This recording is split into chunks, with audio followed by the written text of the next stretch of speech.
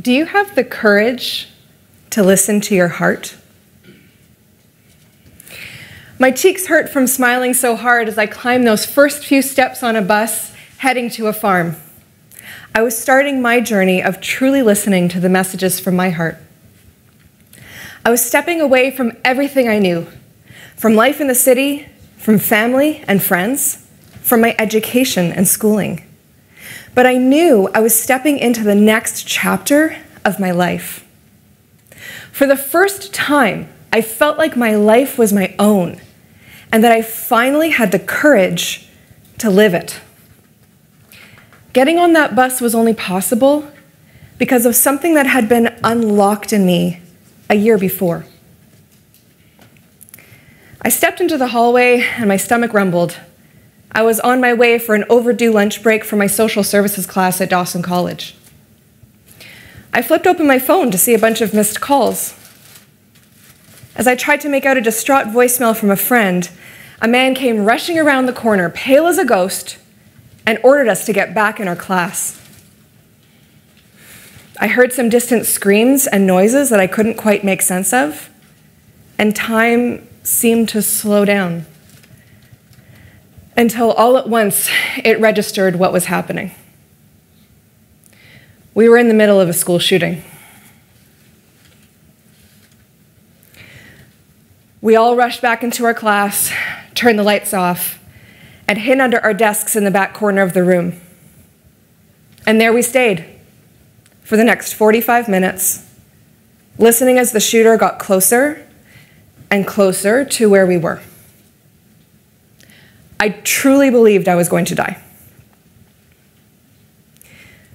To all of our enormous relief, a group of police officers snuck into our class and silently escorted us to a position of safety. Once we got outside, I felt the sunshine on my face, and the reality started to sink in. I was alive.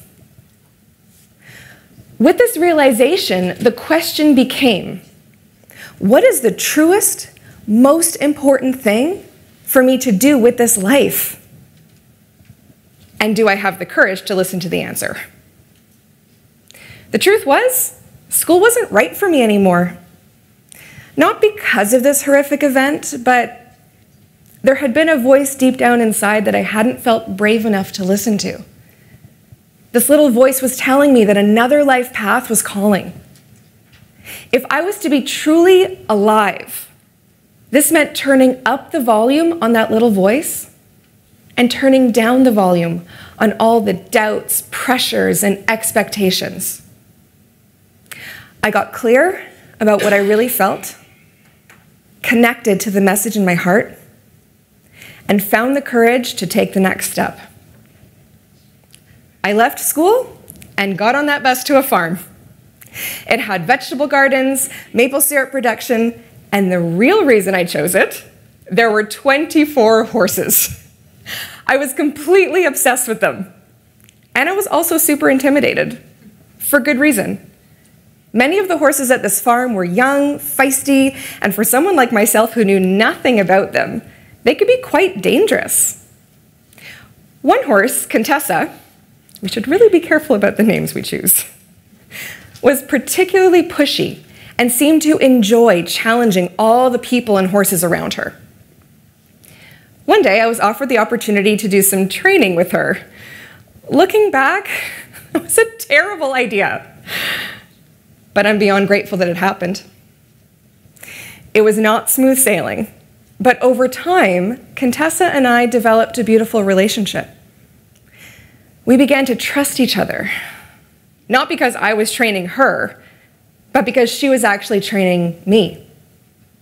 It's like she was strengthening and fine-tuning this muscle inside of me. This muscle that has the ability to turn up the volume on my true self and turn down the volume on all the doubts, pressures, and expectations. She was training me to trust myself, not just in big life moments, but in the seemingly small ones too. To get clear about what I really felt, connected to the message in my heart, and courageously step into action. 15 years later, I've now worked with thousands of these amazing four-legged teachers. I've become a coach and facilitator, helping others empower their true selves with the help of horses. We don't have to be directly with horses to start doing this. And all it takes are a few breath cycles. The tool to help us do this is called the 3 C's, an exercise to strengthen clarity, connection, and courage. First, we breathe to get clear. As we slow our breathing down, we bring our attention to our physical body, all the way down to our feet. We're not trying to change anything, just noticing what's happening in this present moment. Second, we breathe to get connected, sending our breath into our heart, perhaps even bringing our hands there. We invite our heart to speak to us. If our heart had one message for us in this moment, what would it be? It might be the tiniest of whispers, so listen closely. Third, we breathe to become courageous, sending our breath into our belly, into our power center. We gather the energy to courageously step into action. If we could take one step in the direction that our heart wants us to go, what would that be?